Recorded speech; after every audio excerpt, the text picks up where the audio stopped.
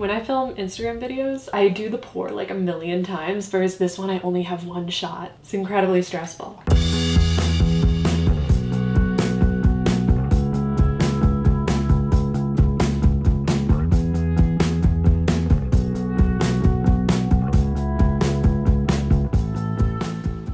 Okay, so this is miso mac, aptly named because it's not macaroni and cheese. However, it is kind of like my ode to Annie's macaroni and cheese. I bought Shell's pasta for the exact same reason. It's a creamy macaroni that looks like macaroni and cheese, tastes like macaroni and cheese, but there's no cheese in it, and you can so easily make it dairy-free.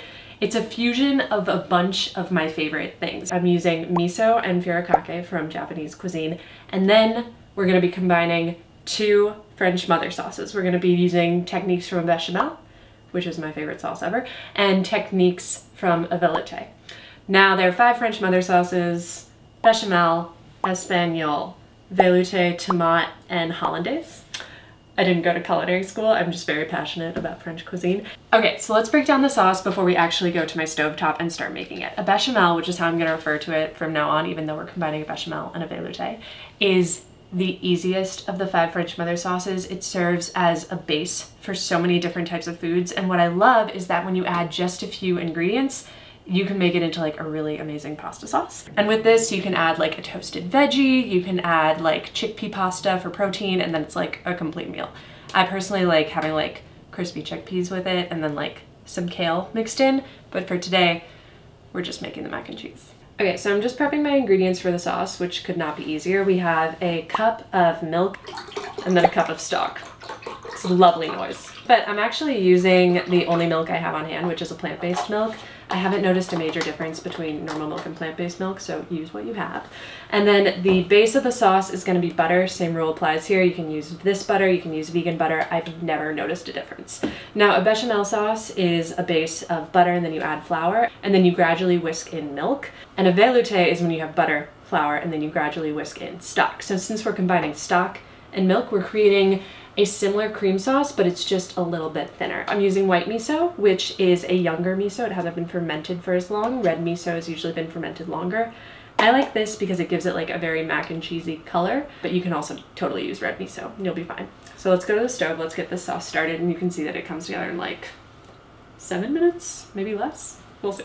Now I'm starting off with a roux, which is where we're taking equal parts fat and equal parts flour and toasting it down together.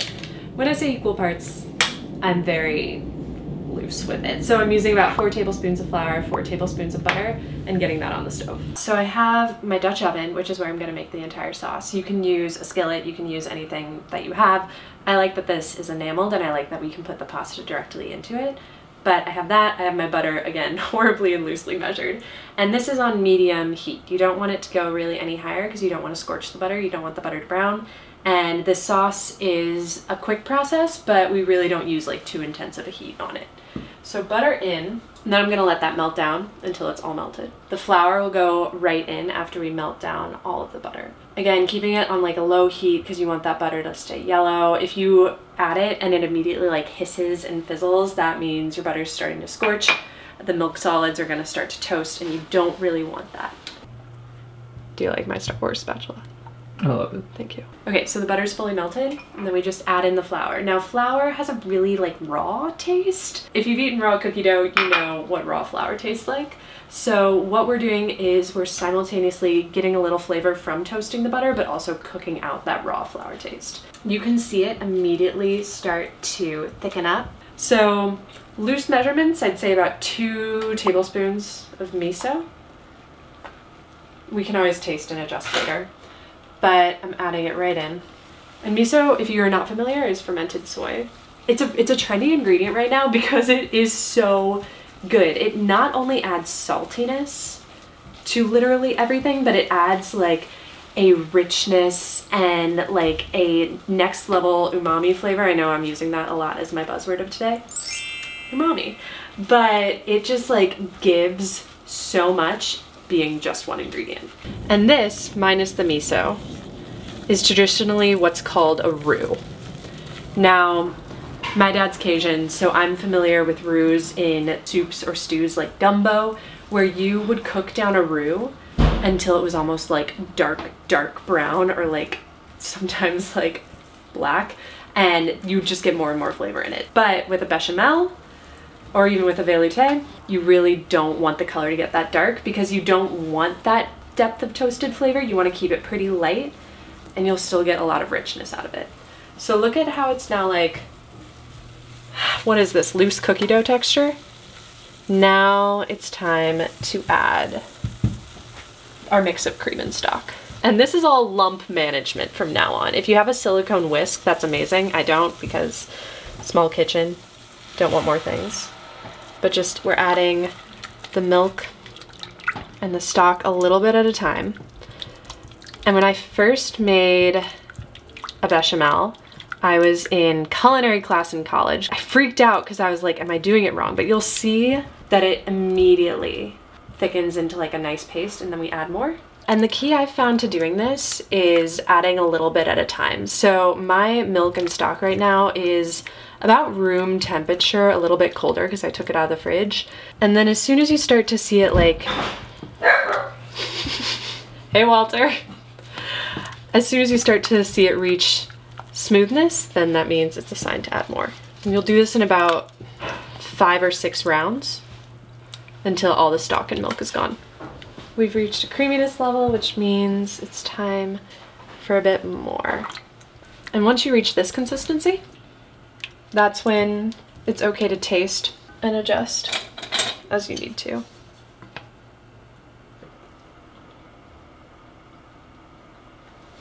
I cannot wait for you guys to actually try it because it's like uncanny how mac and cheesy it tastes. Not mac and cheesy, boxed mac and cheesy, because the miso just adds so much to it, even though it's just like a few ingredients. Normally in a perfect world, I would be doing my pasta at the exact same time.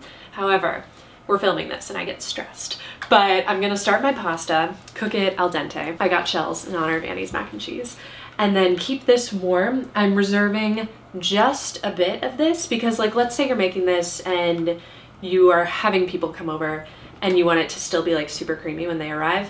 Reserve just a bit of this because this will continue to thicken and you can just easily thin it out with this and then just combine it right when you need it. So I'm gonna get started on the pasta. Then I'm gonna get started on like a really quick furikake that I'm gonna make for the topping.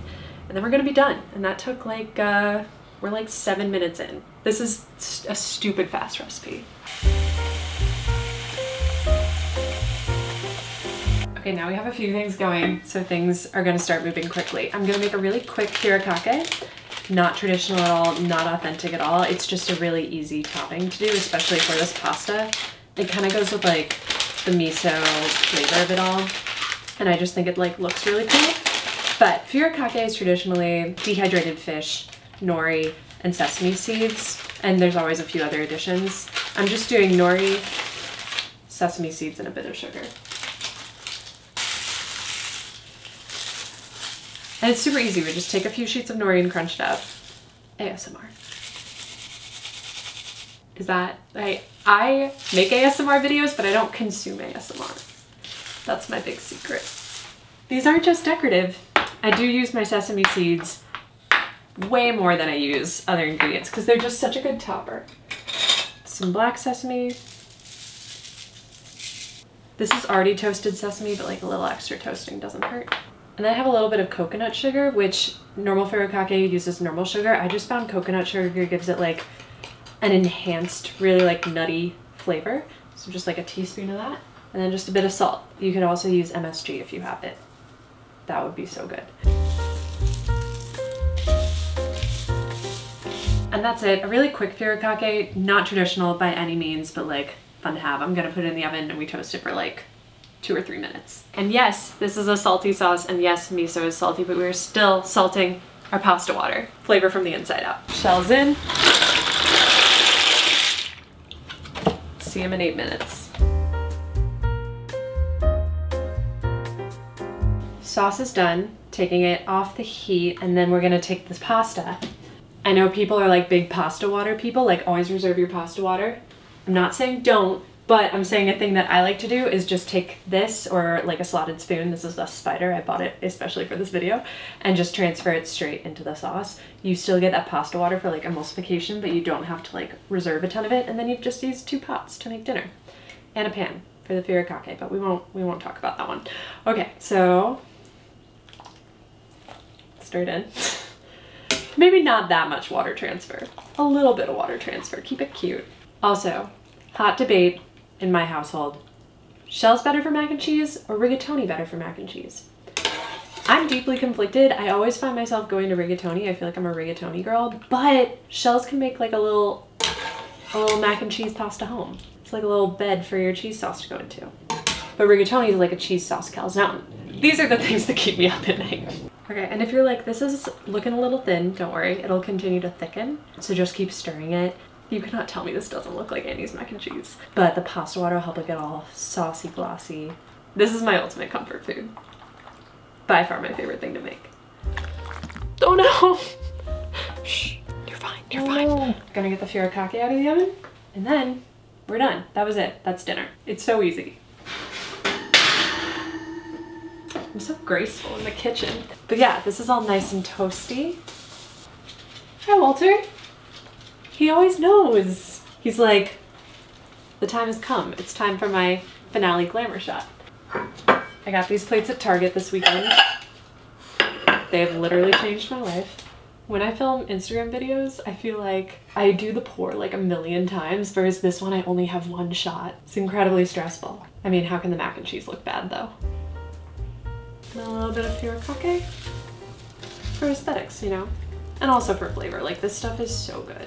That is the entire recipe. I'm a little shook because the last time we were here we were doing sourdough and that took like 7 hours, but this literally took like 10 minutes. It is such a weeknight staple for me. It is so easy. Once you have miso in your pantry, you will be using it on everything. And if you want to make this a full meal, you can throw it with a protein, you can add a vegetable when you're adding it in with the sauce. Chickpea pasta is also great. It's just a super easy 10-minute dinner to like have in your back pocket. So I hope you liked the video. Don't forget to like and subscribe. And if you have any suggestions or comments, tell me below, and I hope to see you in the next one.